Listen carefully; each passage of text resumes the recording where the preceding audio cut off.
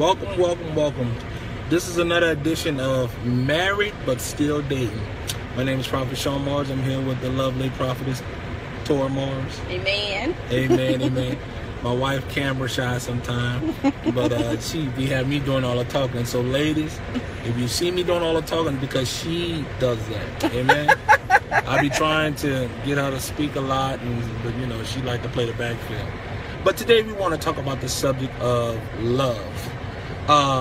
Last time we talked about submission and keeping it spicy, but today we want to talk about love. Amen. Man. A lot of people don't understand the essence of love and what love means to a Christian married couple.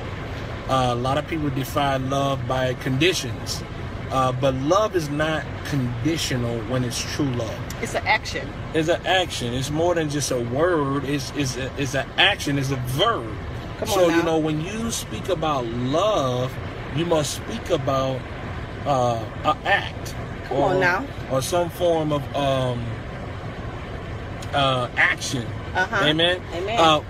The Bible tells us that there's no greater love than a man who's willing to lay down his life for a friend. So when you have your spouse, when you have your mate or your significant other, you must understand that your life must be sacrificed for their needs. As a man, the Bible tells us that we must protect our body, which is the wife. That's right. We must lay down our life for her like Christ laid down his life for the church. That's Amen. right. That's right. So many men, we want submission, but we're not willing to lay down our life in love. See, women understand the languages of love. Men understand the language of respect. You understand? So a man's love language may be honor. A woman's love language may be affirmations.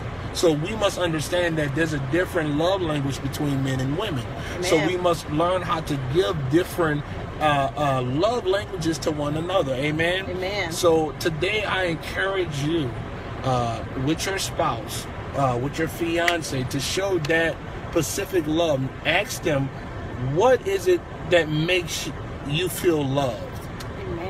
Ask that question to your spouse. Ask that question to your mate. Ask them, hey, what makes you feel significant, or what makes me feel significant to you? Amen. Amen. Amen. So today I encourage everyone to find out what is the love language of your spouse. Amen. And be willing to lay down your life for that person. Amen. Prophetess. Amen. And you also, you know how our husbands and, or your fiance always trying to make the wife happy. Ladies, we need to make our husband happy too. Also, see what he likes, see what he wants to, what he enjoys. Right. Sometimes I always ask you, like, what do you want to go see, honey? Because you always asking me, honey, what you want to see? I want to whatever make you happy. But no, what do you want to see? What do you want to eat? What do you like to do? Amen. And to give that chance in sharing. Right. Not always trying to please the wife, and we also need to please our husbands. Amen.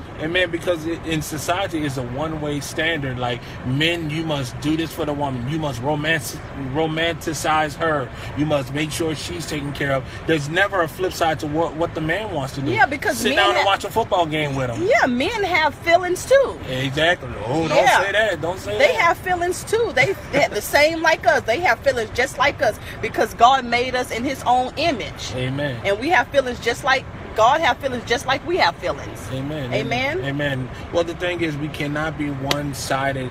We can't have one-side standards. You want to be wooed, you want to be romanticized, you want to be feel loved. Men want to feel loved and appreciated too. And want it too. And want it too. We want to feel like we're a man. Ladies, if you talk to the fool in him, that's who's going to manifest. But if you talk to the king in him, that's who will manifest. Come on now. If you want your husband to do what you want him to do, learn how to stroke his ego.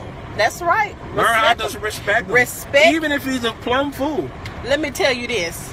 Respect would turn a man on in a minute. Yes, they would get attention. They don't care how you look. And it will get you your bills paid with no hesitation. Come on now. You better say something here. Then he'll put a ring on it, okay? Come on now. And that's the thing, ladies. That's the thing, gentlemen. We must understand each other's love language. We must understand what makes that person be aroused to want to be with you. We must understand is that it's one thing getting a person, it's another thing keeping them. Come on now. So that's why the love language must be there. You must be willing to lay down your life for your significant other. You must be willing to put your things to the side so you may please that spouse or please that mate. Amen. Amen. And that goes for both men and women. Amen. So next time you're with your spouse, or next time you're with them and you're just having a regular day of conversation, ask them, honey, what would you like today? That's right. Or what would you like to do today? Amen. And just kind of know your spouse. Men, I know you're not talkative, but we need to learn how to talk more, men. We need to express our feelings and what we like. Say, baby, look, I want you to sit down and watch a football game with me today. Say, baby, look, let's go, let's go hang out. And I want you to hang out with me and the fellas. You know, you want to make sure that your husband or your wife is your best friend. Your wife shouldn't have to go tell her secrets to her girlfriend. Come on now. She shouldn't have to go tell her secrets to her mother or her sisters, because then that brings division within the family. That's right. Because people have their own burdens and opinions of how relationships should go. So if you have a problem with your spouse, that should be the main person you talk to. Amen. Make them your best friend. Make them want to tell you their secrets, or if they have certain issues, so you two can work together. Men, you need to be more open. You need to open up more about your feelings and what you feel, because we try to hold everything on the inside because we have to be the protector, the provider. So sometimes we want to play Superman, but sometimes Clark Kent need to talk. Amen. Amen. Amen. So we just want to give you that word of wisdom. Again, this is Prophet Shawn Mars and Prophetess Torah, and we thank you for tuning into Married but Still Dating. Amen. Come on now. We'll see you soon. We love you guys. We love you. Bye. Bye-bye.